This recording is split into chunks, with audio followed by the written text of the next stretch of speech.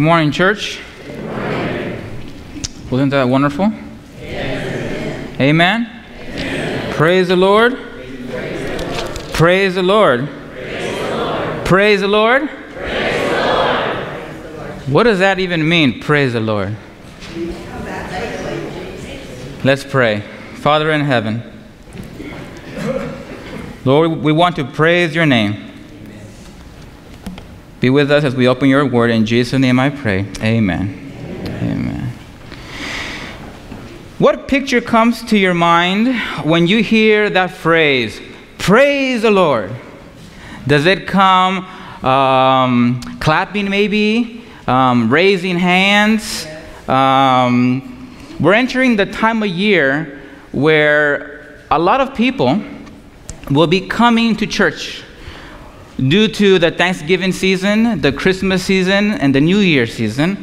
And there will be many Thanksgiving services, Christmas services, or New Year services.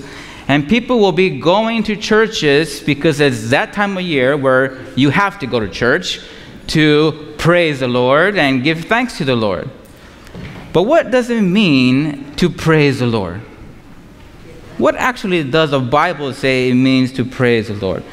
Praise services seem to be a new thing now in Christian churches, and in some churches it's a time of the worship that gets the most attention of praise songs, praise team, praise leaders, and maybe there's even a sermon somewhere in there.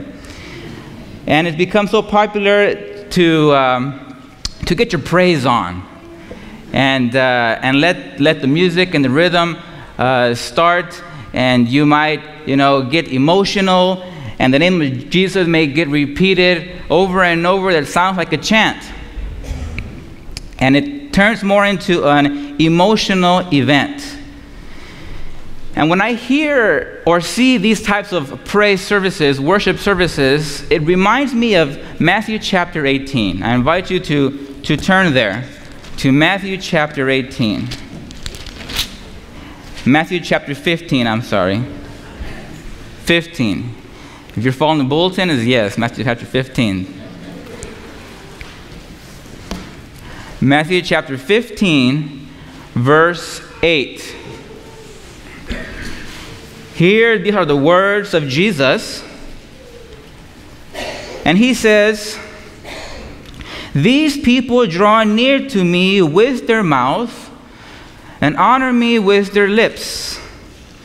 But what is far from him? Their hearts is far from me, and in vain they worship me." So what does it mean to praise the Lord? To give glory to God. Praise his name. We're going to look at 2 points. And I'll tell you right up front what they are. That praising God is one of them, declaring what he has done. We're going to see that the Bible tells us that praising God is declaring what he has done, and praising God is following the will of God. Amen. So turn with me to Psalms, our scripture readings, 107.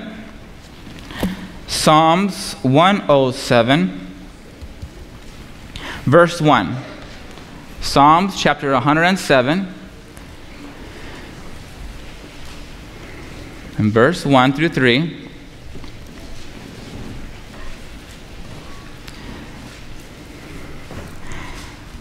"Oh, give thanks to the Lord, for he is good, for his mercy endures forever. Let the redeemed of the Lord say so, whom he has redeemed from the hand of the enemy, and gathered out of the lands from the east and from the west, from the north and from the south."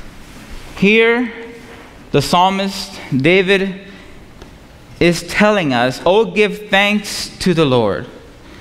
And in the Hebrew, this is an imperative. For those that are familiar with English grammar, imperative is a command. He's not suggesting, "Oh, I suggest you should give thanks."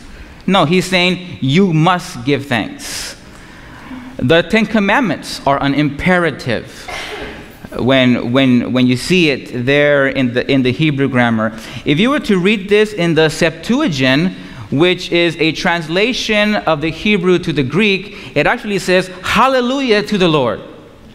Praise the Lord. Give thanks to the Lord. But David tells us why. Because he is good. God is good.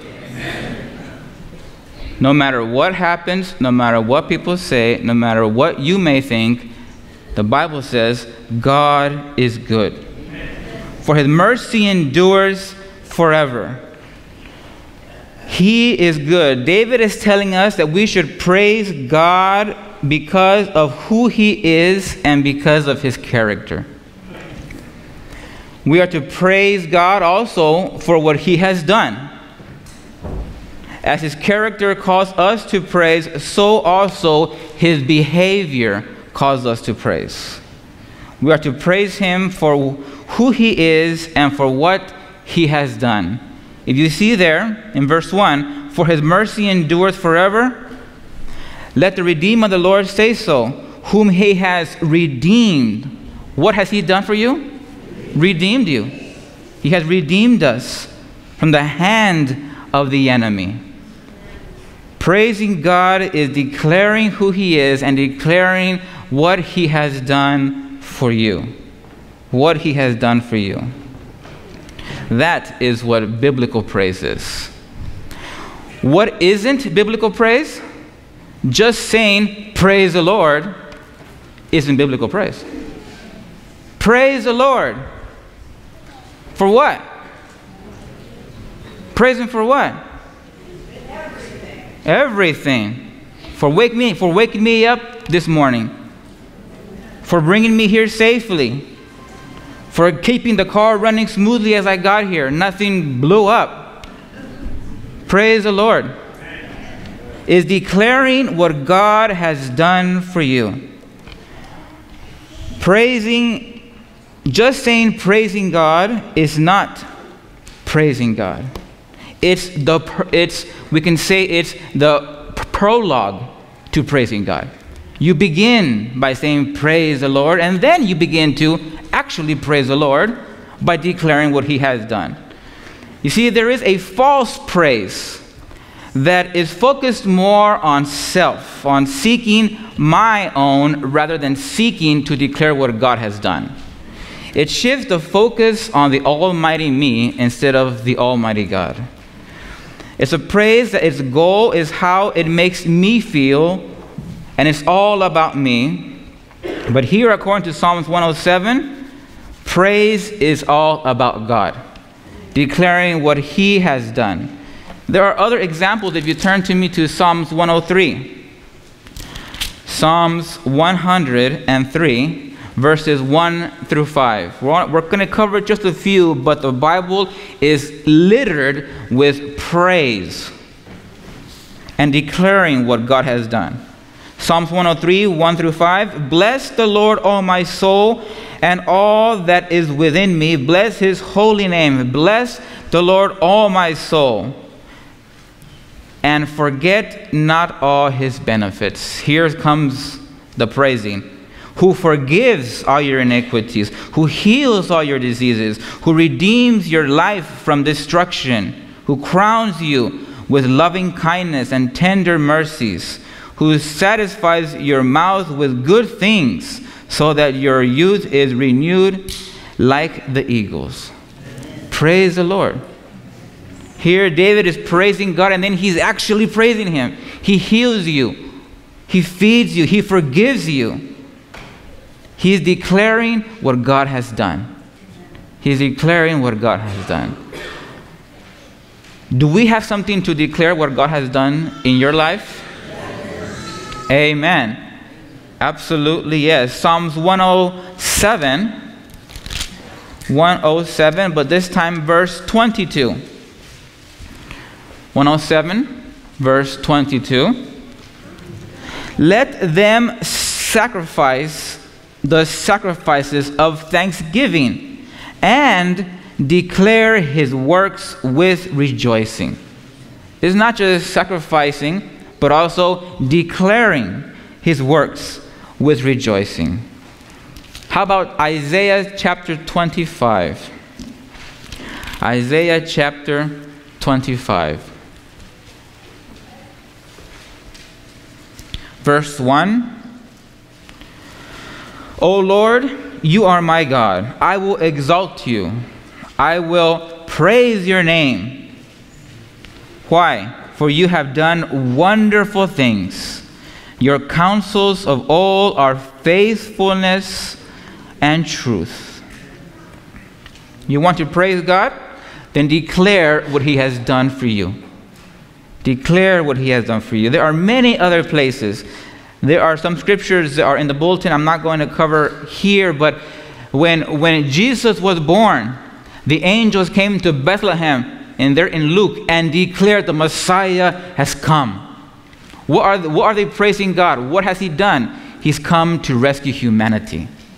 He's come to die for you and me. Praise the Lord. Praise the Lord. That is what biblical praise is. Praise and thanks declaring cannot be separated. Praising God and declaring what He has done cannot be separated. Everywhere you see it in the Bible, it's together. It's together. So if somebody says, I just want to praise the Lord, and they stay quiet, invite them. Well, then praise Him. Declare what He has done for you. Declare what He has done for you. We cannot come to church with unthankful hearts and think that our great singing or great instrument playing can impress God. God has the best in heaven. The best singers, the best musicians in heaven. But He is still wanting a thankful heart, a thanksgiving heart that declares what He has done for you and me.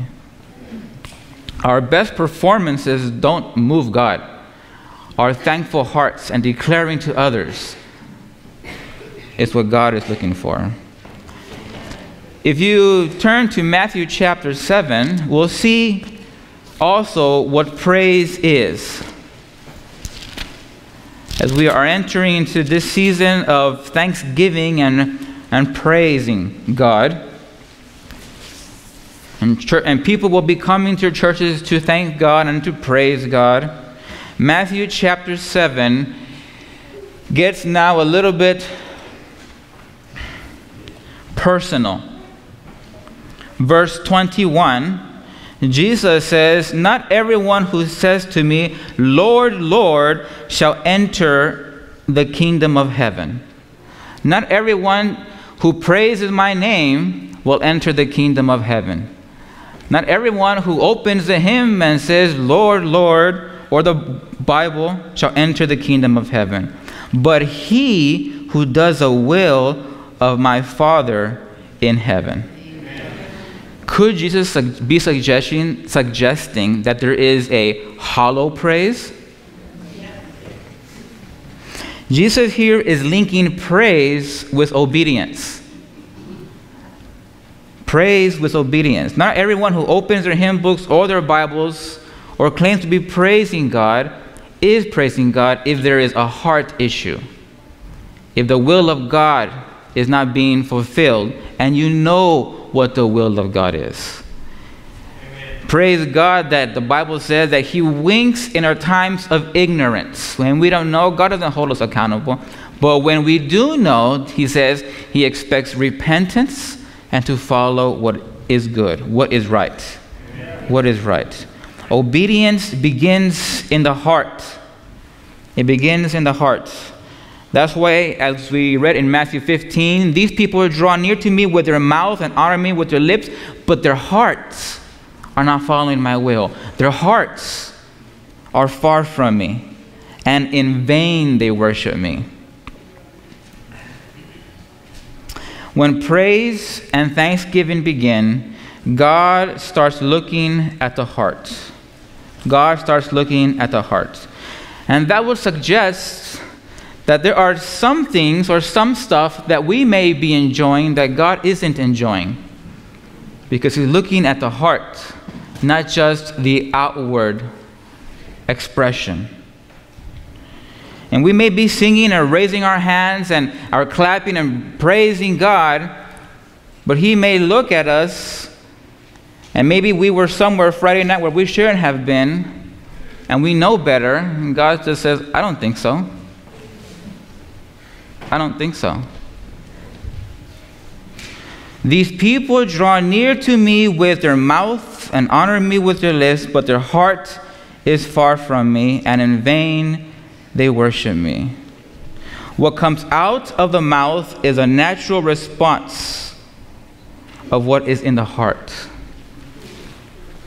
If our lives are a life of obedience, a life of thanksgiving, it is a natural response to praise God. This is why real praise can still happen even if you've been diagnosed with cancer. Even if you are going through a hard trial, real praise can happen. Because praise and thanks have nothing to do with your condition, but with your relationship with Christ. Amen. Turn with me to the book of Job, chapter 1. I want us to see Job's response. Did Job go through hard trials? Job lost all of his sons. He had 10 sons in one day. One day. All of your children are lost in one day. I just think about just losing one of my child, and I have 3, just one. Some of you have lost your children, and you know what that experience is like, what that trial is like. Or you have lost a spouse. Here, Job gets the news that all of his sons are dead. Not just his sons, his property, his possession, his health. He loses it all. And in a quick moment. Not in a lifespan like most of us. And in Job chapter 1, verse 21, he says, naked I came from my mother's womb, and naked shall I return there. The Lord gave, and the Lord takes away. And then he says, blessed be the name of the Lord. Amen. Blessed be the name of the Lord. Praise the Lord. Verse 22 says, in all this Job did not sin nor charge God with wrong. Why didn't he charge God with wrong? Because he read Psalms 107. Well, it wasn't written yet, but Psalms 107, he knew that God is good. He didn't understand, but he did not blame God because he had a relationship with him and knew that God is good. Amen. Even in chapter 2, after he loses his health, and his wife tells him, in verse 9, chapter 2, verse 9, do you still hold fast to your integrity? Curse God and die.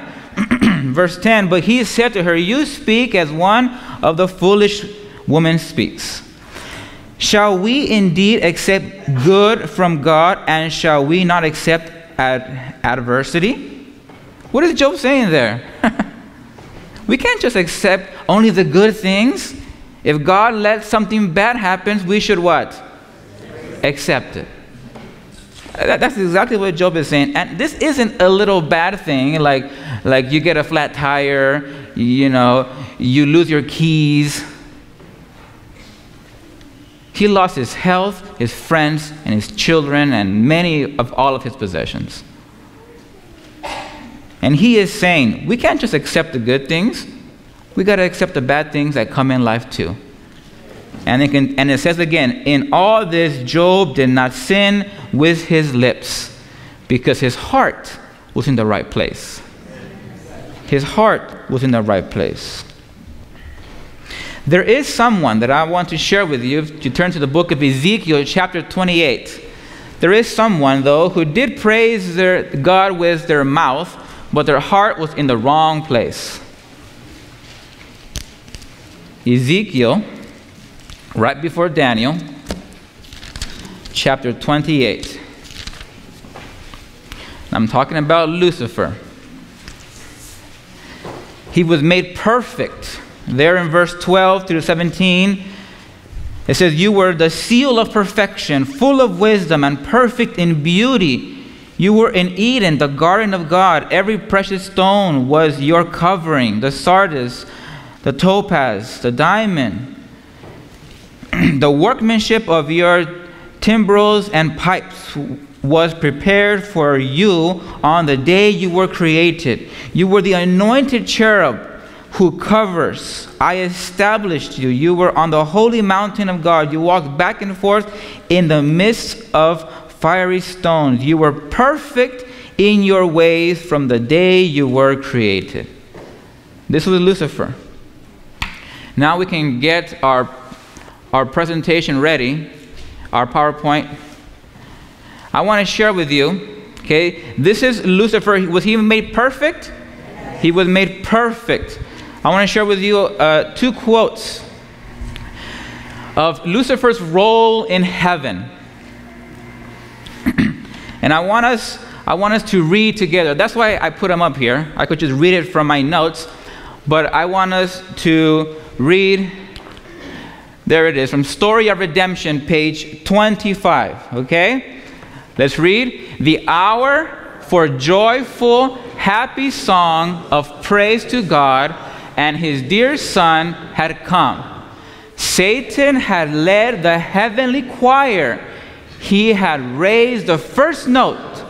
Then all the angelic host had united with him, and glorious strains of music had resounded through the heaven in honor of God and his dear Son. Satan was the praise leader.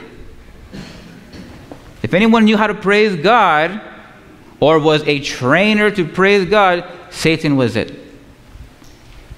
He was the one that raised the first note. You know how people, whenever they sing a cappella, they always hit a note, boom, and they kind of tune themselves. Satan tuned everybody. Here we go. Whatever it was. And Satan could sing harmony at the same time. Perfect, created, as we read here. He was made perfect. It says here that, where did I read that?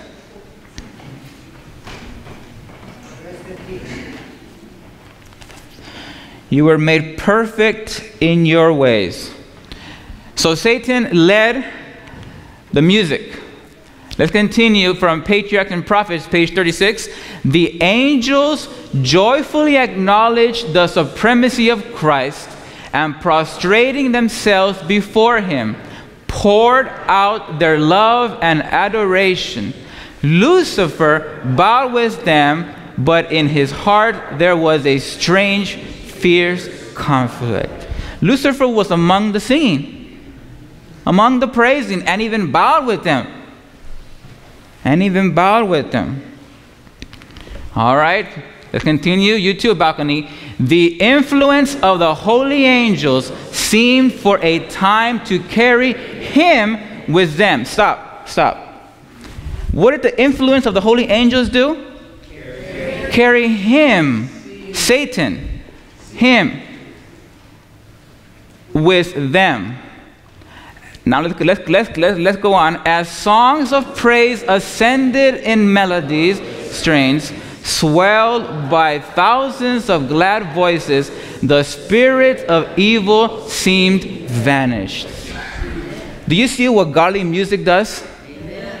You want to always maintain a holy spirit, a holy attitude, a spirit where evil is vanished. Just listen to good Christian music. Keep a hymn in your heart. Keep a song in your heart. It's hard for the devil to always be tempting us, or to us to fall into temptation, if we're always keeping a joyful hymn, song, praise words in our thoughts and in our voices. But notice, Satan, for a little time, while he sang and directed the choir, evil seemed to vanish just a little bit while he was singing. It continues. Unutterable love thrilled his entire being. His soul went out in harmony with the sinless worshipers in love to the Father and the Son. But again he was filled with the pride in his own glory. His desire for supremacy returned, and envy of Christ was once more indulged. Wow. His soul went out in harmony with the sinless worshipers in love to the Father and the Son. But what happened? When the praise was over, when the singing was done, he went back to where he had started. He went back to iniquity in his heart again. Thank you. That's all the quotes that I'm going to use. Because his life was no longer praise, he goes right back to where he was. He felt good while he was singing, but as soon as it was done, he went back to criticizing God. He went back to criticizing the authority of Jesus. So that's why, friends, the devil says, you want to come to church, get your praise on, get it on all you want. But if your heart isn't in the right place, when you come home, I'll be waiting for you right there.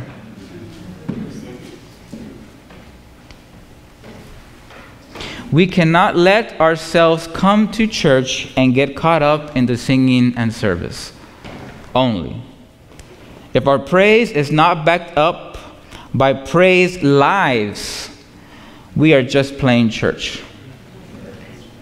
Anyone can do that, friends. The devil did it.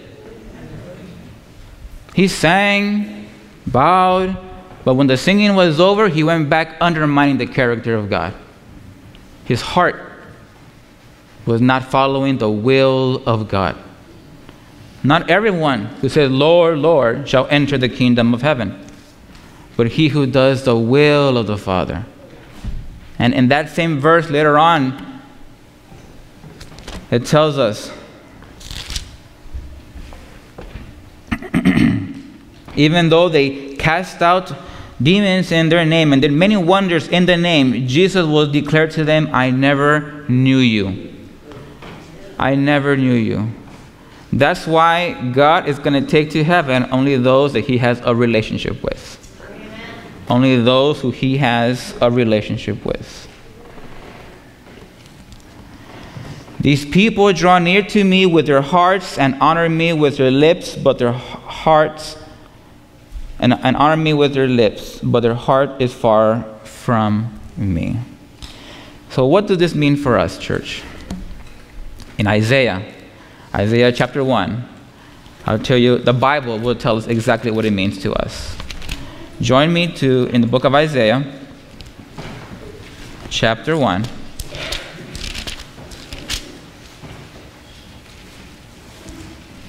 Verse 13. Here, God is tired of vain worship. Tired of it. Vain sacrifices. Isaiah chapter 1, verse 13. Bring no more futile sacrifices. He doesn't just say sacrifices. What kind of sacrifices? Futile sacrifices. Futile sacrifices. Incense is an abomination to me.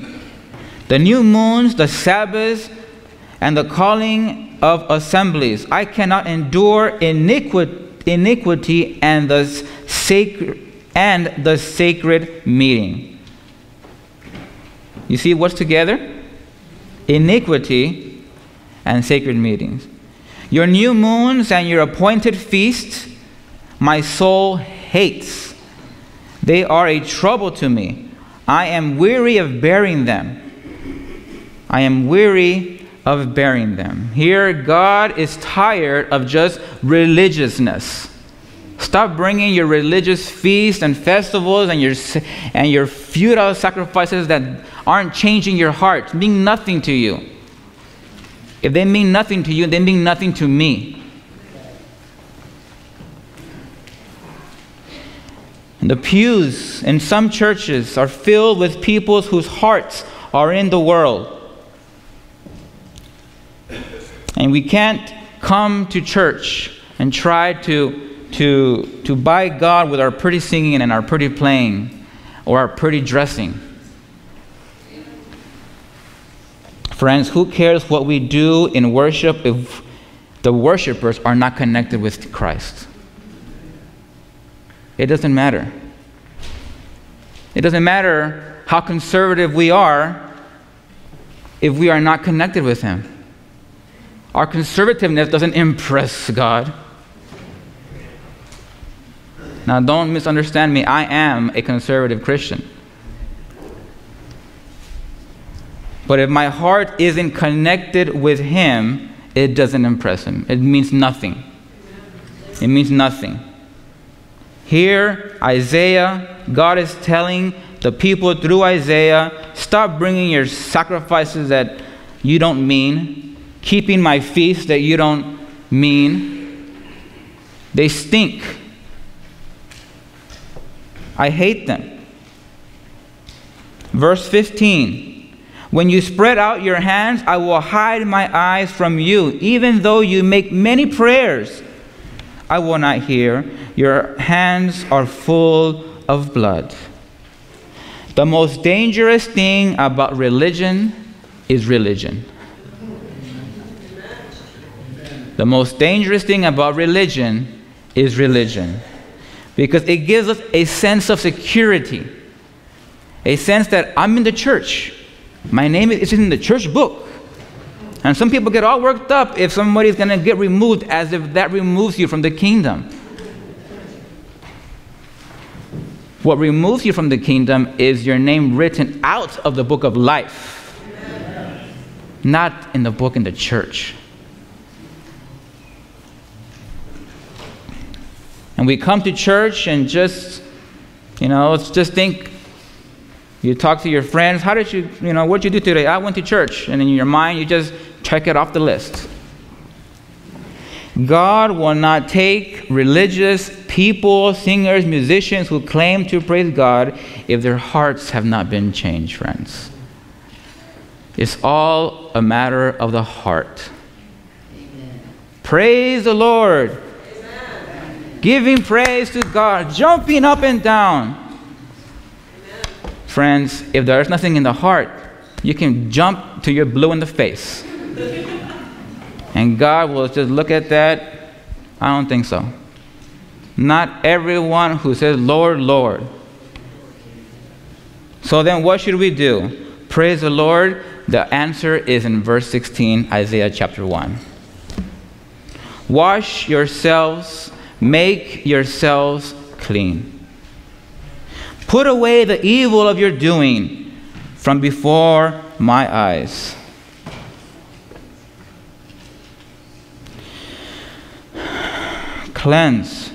Cease to do evil.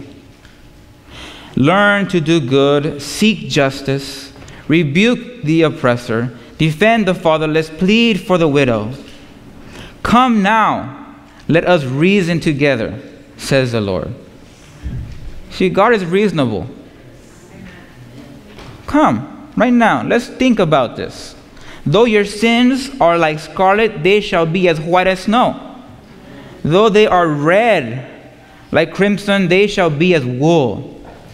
If you are willing and obedient, you shall eat the good of the land.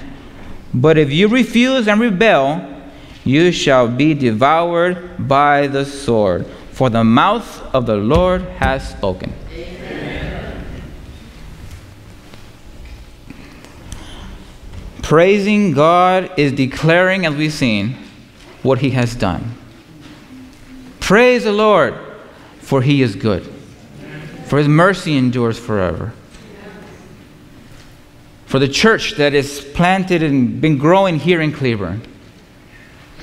Praise the Lord for His faithful people that He has in this church. Amen. Praise the Lord for those that are doing outreach and seeking the lost. Praise the Lord for our Christian education that we have here and provide so our young people can have a Christian education. Praise the Lord for our Hope Clinic that gives medical attention to those who can't afford it. Praise the Lord. Praise the Lord, and then declare why you want to praise the Lord. But praising the Lord also involves, as we've seen, doing the will of God. Doing the will of God. The sermon title is ThanksLiving. God is wanting a thanks-living more than a thanksgiving. A life of thankfulness. Living thankfully. And when you live thankfully, you declare His goodness. You do His will by His strength. By His strength. I can do all things. I can follow all the will of God by Christ who strengthens me. By Christ who strengthened me. God wants a thanksgiving, not just a thanks-living, not just a thanksgiving. God wants a life of praise, not just a moment of praise. So I just appeal to you, church. Here from verse 16 and onward. Learn to do good, seek justice, rebuke the oppressor. Come now. Though your sins were like scarlet, they shall be as white as snow. Do you notice at the beginning when I started reading, God says, stop it with your silly sacrifices. I don't like it. But yet, He always says, come, I will forgive you. I will forgive you. Cleanse, follow the right way. Though your sins are red, I will make them as white as snow. If you are willing and obedient, you shall eat of the good of the land. It's not just this top part that we look at and say, wow, God is so mean. But yet God is wanting true praise, true worship, which comes from obeying, from following His will in the heart. In the heart. So I just appeal to you, church, today, that your life may declare His goodness and may reflect His will every day of your life. Amen. That your life may declare the goodness of God and may reflect His will in your everyday life. Is that your desire, friends? Let's pray. Father in heaven, we want to praise you because you are good and merciful to us. As we've read, your love and your mercy endures forever.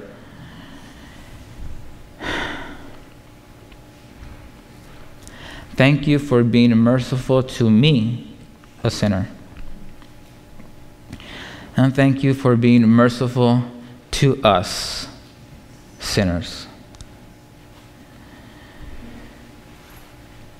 We want to come with a true praise, a true worship, and help us to align our hearts with you. That everything that we may do or say may be in according to your will. And as we declare your goodness, we praise you. Thank you, Lord, for hearing our prayers. In Jesus' name I pray. Amen. Amen.